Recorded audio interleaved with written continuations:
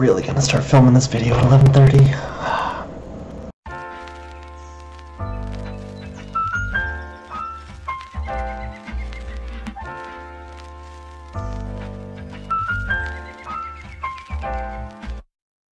Hello friends, and by friends I mean those of you who know me by Jared or Anonymous Kangaroo or more recently Roo FPV.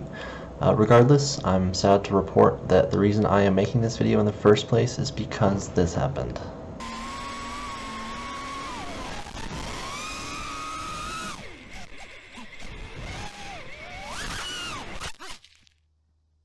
Anyways, as many of you know, I fly drones for a hobby and video platform.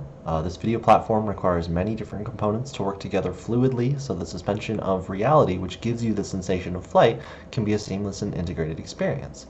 Now, there are many different parts of a quadcopter or drone, but first you must ask what, in essence, is a drone. In this form factor, it is a radio-controlled aircraft that has aboard it a live video transmission system. So you can kind of think of this as like your cable box being flown around at speeds exceeding like 100 miles an hour. And I need something that's made out of actual carbon fiber instead of cheap Chinese knockoffs. I know, I should have bought the real ones in the first place and I wouldn't be in this situation.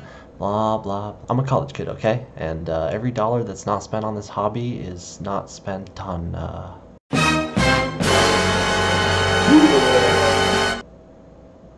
yeah, you know.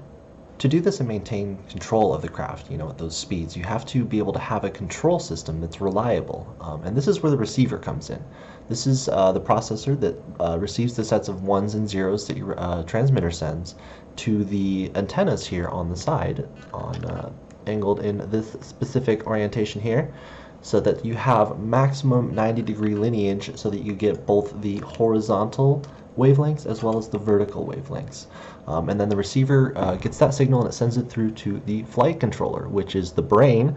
This one's made by Brain FPV, and it's the brain of the drone brain. Anyways, this allows it to maneuver in 3D space and direct the orientation and the positioning of the drone. So you can kind of think of this as like the way that your phone determines its position when you're playing a game or like watching a video or using an app. Like you can tell the orientation when you rotate it.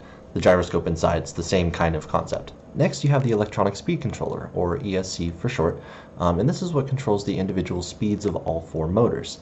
This board happens to be the X-Rotor Hobbywing 45 amp 4-in-1 board, so it's just one board instead of having four individual speed controllers on each arm. And this one happens to be good from 4 to 6S voltage. So that pretty much wraps up the remote control aspect of the craft. Next, let's talk about the video transmission system. So here you can see we have the camera, or the eye of the drone, and this is what allows the video signal to be streamed over essentially like a modified security camera. Instead of it being just a hard wire through a building, you just have a wireless transmission system out of an antenna that goes out the back at a near instantaneous rate. And this way I don't have to worry about the restrictions that come with typical line of sight, which is like if you're just standing there watching and not using these goggles. But yeah, other than the video transmitter or VTX, which is what sends that live security style CCD image through the connected antenna to the goggles, that's pretty much it, and we're ready to get on to that beautiful, sweet, nice B-roll repair footage. So enjoy, guys.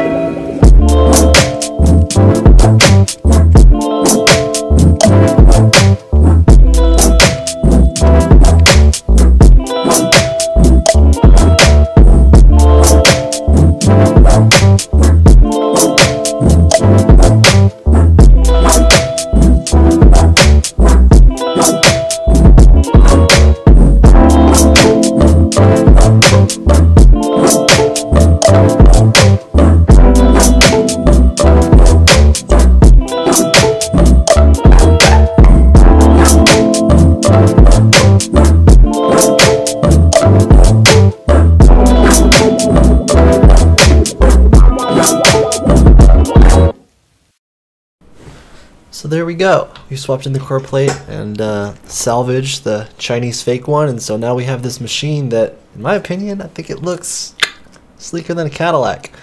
That being said, it is unfortunately December, and I'm sure you've noticed it's the next day, but it's raining and snowy and cruddy outside, so it's not exactly mini quad safe right now. So what that means is you guys get to see some cut together montage footage of what these parts look like when everything's working properly. So I guess before we go, we'll power it up and show you that everything is slick. Whoo, it's bright. Ooh. Here we go.